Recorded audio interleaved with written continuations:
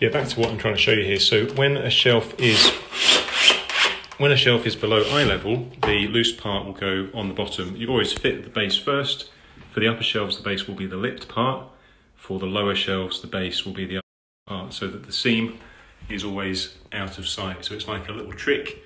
You almost never see it, and it's discreet enough when you do see it that your eye just reads them as solid floating shelves.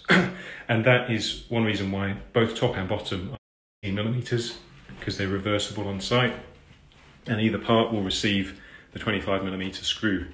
These modesty blocks, they're deliberately fitted a little bit up, because when the screw tightens down, they still pull tight. One screw is enough.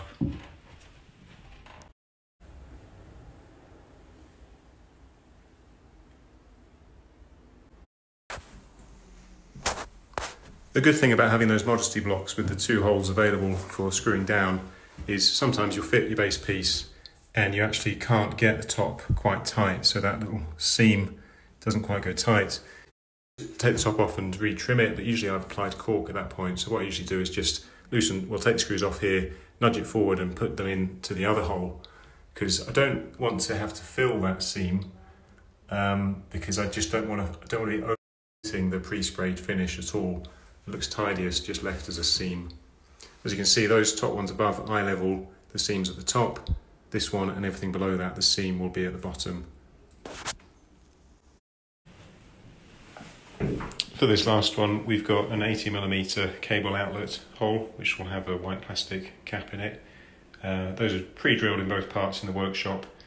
All these shelf parts, they're made 20mm over and then trimmed back. So I've trimmed that base piece to fit, and then I've laid it on top of what will be the top piece, and I've just made sure that my holes line up, and then I'll scribe around it to copy the shape.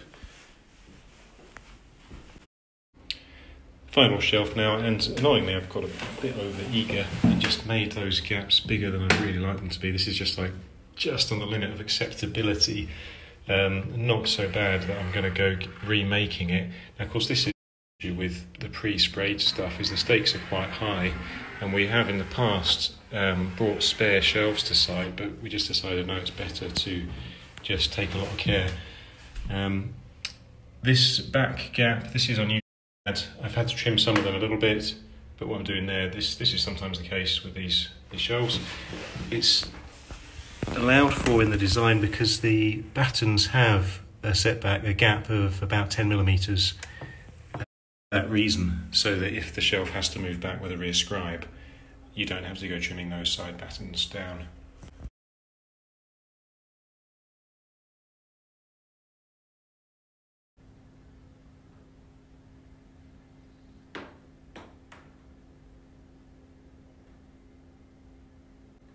A few final thoughts on this for the makers out there. So we've refined this process over the years. We used to hand paint, we used to roller paint things.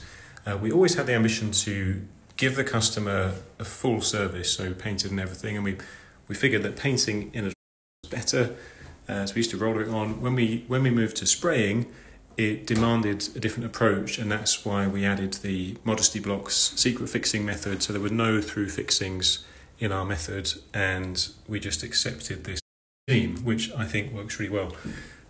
We do avoid any sort of overpainting. We can do it because it's a water-based paint, and that's one reason why we chose that water-based paint. But as soon as you start touching up, like here, I'm tempted to, because I did just nick it a little bit with the planer blade. I probably ought to there really, just with a tiny paintbrush, but I just want to avoid any brush marks interfering with the flatness of the finish beyond that little touch up at the front edge there. A couple more things on this. I was averaging 34 minutes per shelf, that's including fitting the battens and shelves, caulking, everything. That's an average I just worked out, excluding that first one, which I was spending longer over videoing. If I was handing this job to an installer, they would get all the parts that you saw packaged up, and they would have a drawing like this. So alcove width marked at the top, but the parts are already sized just fine, and then running heights or to the top of the batten. That's what we mark. So my process is to mark just little marks on the wall, offer the batten up and pin it at that mark, and then pivot around that to level it and then pin it some more. I would always use a laser to check any disparity in height, and I found out that this floor was higher by 10 millimeters on this side, so I was just adjusting my running measurements by that 10 millimeters so that they end up in line. I find that the easiest way to do that.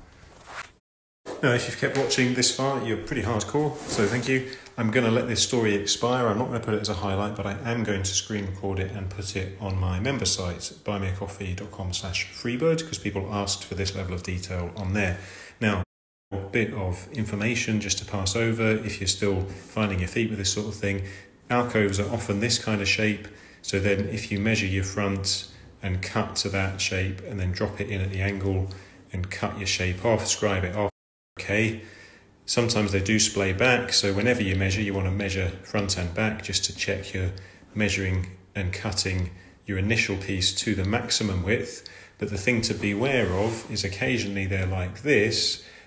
You could have the same measurement here as there and go ahead and cut your shelf, only to find that yes, you can scribe that, but then you've got a big gap here, so just watch out for that.